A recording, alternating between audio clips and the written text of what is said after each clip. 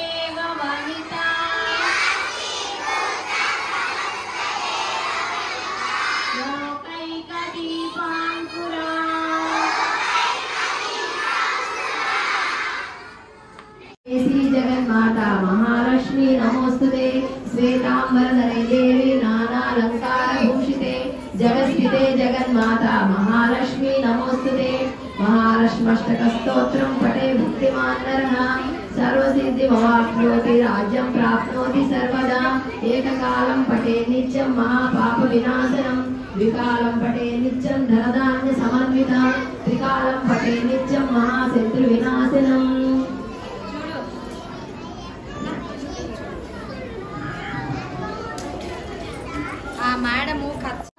రాజు నరకాసురుడు. అసురుడు అంటేనే రాక్షసత్వం, అంటే ప్రతిదీ తనకే కావాలి అనేటువంటి ఒక లక్షణం అన్నమాట. ఆయన ఇతర రాజ్యాల వాళ్ళందరినీ జయించి అందరి దగ్గర ఉన్నటువంటి విలువైన వస్తువులతో పాటు ఆడపిల్లలను కూడా తీసుకొచ్చి తన మందిరంలో బంధించి ఉంచాడు. అలాగే తన రాజ్యంలో ఉన్న ప్రజలందరినీ, చుట్టుపక్కల రాజ్యంలో ఉన్న ప్రజలందరినీ కూడా తన మాట వినకపోతే వాళ్ళందరినీ ఎంతో బాధ పెడుతూ హింసిస్తూ ఉండేవాడు అనమాట.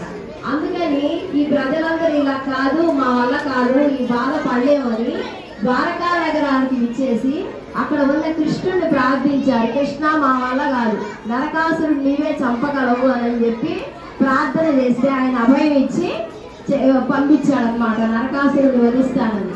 తర్వాత రథం మీద ఆయుధాలతో సహా కృష్ణుడు బయలుదేరుతూ ఉంటే సత్యమామ నేను కూడా వస్తానని బయలుదేరింది. ఇద్దరు కలిసి నరకాసురుడు రాజ్యానికి వచ్చారు. వచ్చి యుద్ధం ప్రారంభమైంది. బాగా యుద్ధం జరుగుతున్న తరుణంలో నరకాసురుడు ఒక బలమైన ఆయుధంతో కృష్ణుడిని కొట్టాడు. ఆ కృష్ణుడికి ఆ ఆయుధం వల్ల శ్రమ తప్పి పడిపోయినాడు. వెంటనే సత్యభామ చాలా కోపం వచ్చింది. నా భర్తనే నువ్వు కింద పడేస్తావా, చూడు నిన్నేం చేస్తావు అని ఆమె యుద్ధం ప్రారంభించి నరకాసురుడిని సంహరించింది అన్నమాట. నరకాసురుడు సంహారంతో అన్ని రాజ్యాల ప్రజలకు తెలిసిపోయింది నరకాసురుడిని చంపేశారని. వెంటనే అందరూ ఆనందంతో తలస్నానాలు చేశారు. ఇన్ని రోజులు పాపం వాళ్ళు స్నానాలు లేవు, కొత్త బట్టలు లేవు, తిండి తిప్పలేని లేవు అన్నమాట. ఒక్కసారిగా వాళ్ళందరికీ ఆనందంతో ఆ రకరకాల పిండి వంటలు చేసుకున్నారు. ఇల్లు వాటిని శుభ్రం చేశారు. సాయంత్రం అయ్యేసరికి లక్ష్మీదేవిని పూజించి దీపాలు వెలిగించారన్నమాట. అంటే చీకట్లో ఉన్న వాళ్ళం మేము ఇంకా వెలుగులోకి వచ్చాము అన్న సందేశంతో ఈ దీపావళి పండుగ ఆ రోజు నుంచి ప్రారంభమైంది. ఆ రోజు నుంచి ఎప్పుడో బాబా యుగం నాడు ప్రారంభమైన దీపావళి పండుగని ఈ కలియుగంలో కూడా మనం కూడా జరుపుకుంటూ ఉన్నాము. అంటే ఇది చెడు పైన మంచి విజయం సాధించడాన్ని దీపావళి అని చెప్పబడింది అన్నమాట. వరాహమూర్తిగా ఉన్న శ్రీ మహావిష్ణువుకి భూమి పుత్రుడు అన్నమాట. పుట్టే ఆయన కోరుకున్నాడు వరం, నాకు ఎవ్వరి వల్ల చావు ఉండకూడదు, స్త్రీ వల్ల కూడా ఉండకూడదు.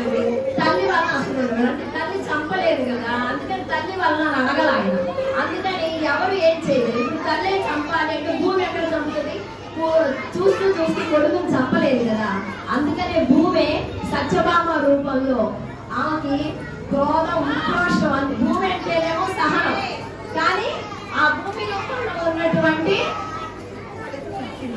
ఈ లక్ష్మీదేవి మళ్ళీ సత్యభామగా పుట్టింది. ఆమెకి ఎంత ఉక్రోషము, ఎంత అసలు ఈ చిన్నదాన్ని కూడా అలిగేదన్నమాట. అంత టెంపర్తనంలో ఉన్నట్టు అలా ఉండాలి ఆయన చంపాలంటే.